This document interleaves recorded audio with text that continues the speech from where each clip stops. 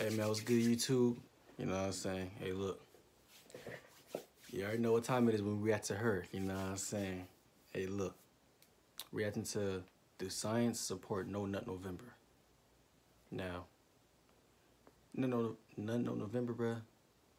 I felt that shit, bruh. I felt that shit the fucking first minute of it, bruh. You know what I'm saying? Like, alright, so let me tell you how I felt that bit.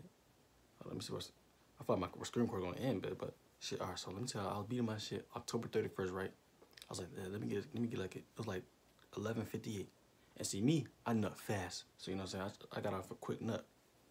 And I got it off right in time. I got off at 11:59. I was like, fuck, bro, I got the urge to do it again. Do it again, man. I finished before 12 o'clock, bro. I nut twice under 2 minutes. Right? It was like 12 o'clock. I was like, nah, bro. I need to do it one more time, bro. I don't give a fuck, bro. I failed, bro. Fuck if I fail, fuck. Do this shit again, bro. Let's get right to the video, bro. It's technically No Nut November. I'm Turn it up, I'm turning it up. Urologist and pelvic surgeon, and I'm finally going to talk to you guys about No Nut November, or semen retention. If you're new here, I talk about all sorts of things: sexual health, urologic health, bladder health, and much, much more. Make sure Should I make her your girlfriend? You subscribe and share this channel. She seemed hella smart. And she's a type of, like, if you have a small dick, bro, she'll still fuck with you. No cap, bro. Hey. So what exactly is No Nut November? Well, it's a practice of avoiding ejaculation for the whole month of November. I don't know how niggas do it, bro. By NoFap. This shit is hard. It's actually a website that offers resources and a community for people who are struggling with porn addiction. They do talk about abstinence for some short period of time from certain types of sexual activities, but avoidance of certain types of sexual activities or porn watching is part of the thing about her that I don't like, bro. I click on the video for one thing, she goes on to talk about another thing that I don't care about. Like right now, I don't know what she's talking about right now. So how did this even come about? Well, it's been around for a long period of time. In fact, ancient Taoist literature discussed semen retention as a way of self-control. They believed that ejaculating was actually losing. Self-control, that's something I don't have, bro. I always felt in my November, bro. Always been feeling that shit, no cap.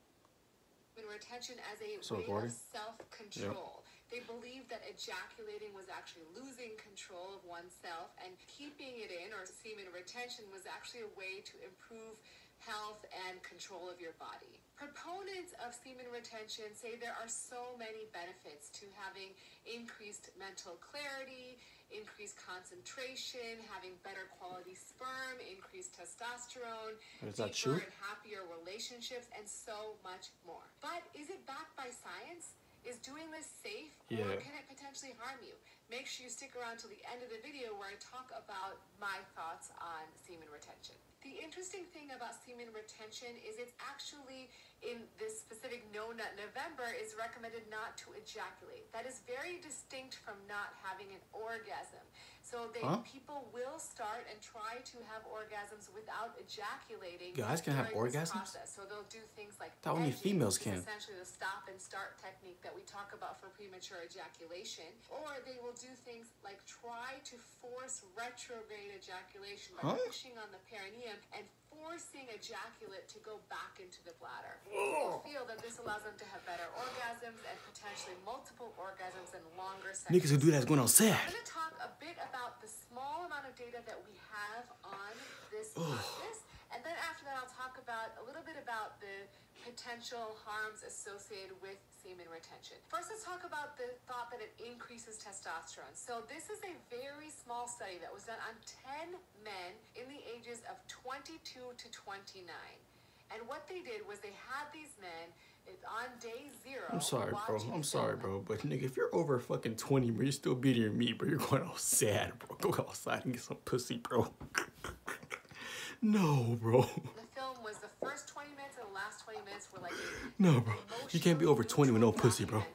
In the middle 20 minutes, they showed them pornographic material, and they encouraged them or asked them to masturbate and orgasm. They then had them abstain for 21 days from any sort of ejaculation. On the 21st day, they again showed them the same video.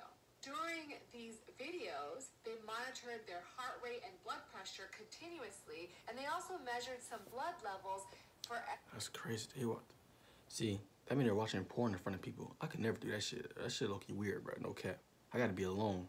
Every 10 minutes, and the whole process took about an hour. They also asked people to fill out questionnaires about how sexually aroused they were and the quality of their orgasm, like how intense was it, how long was it, and they captured all that information. What they found was that this period of 21 days of abstinence didn't affect any of the physiologic changes that we expect to see during arousal and masturbation orgasm. All those remained the same.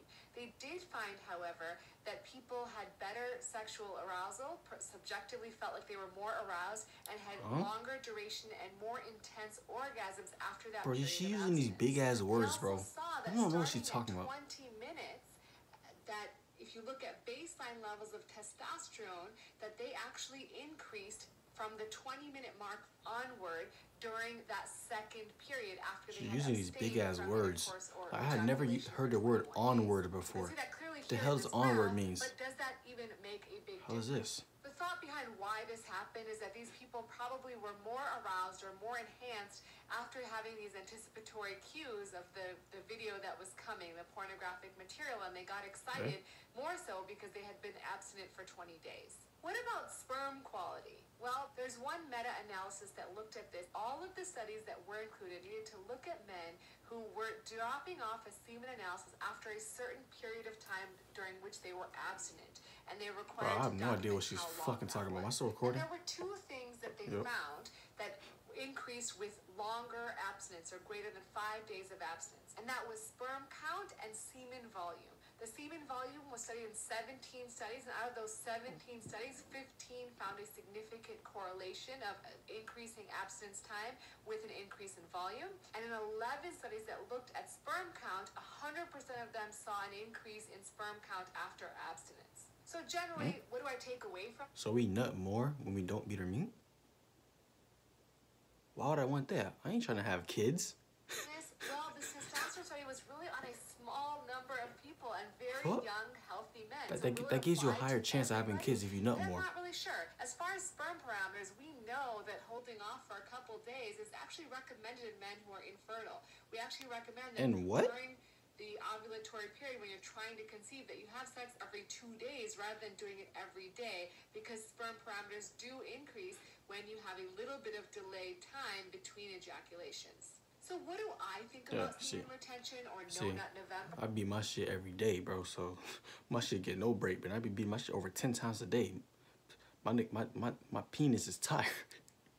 Well, I think if you're getting benefits from participating in No Nut November, you're feeling more clear, you're having deeper relationships, you're feeling like you're more excited about being with your partner, and you're getting more clarity, that's great. Go ahead and do it. Not ejaculating doesn't have any harmful consequences that we know of. Your body will essentially resorb the semen that you don't ejaculate out, and so it's not a problem if you haven't ejaculated for a certain period of time. However, there are some concerns that I do have. One is that when you're going through this process, so we're supposed to beat our meat? Really focus on having orgasms without ejaculation, you can get very fixated on that prospect. You can get very fixated on edging, and it can be very hard to have a relationship, a very meaningful, important sexual relationship with a partner because you're very fixated on yourself.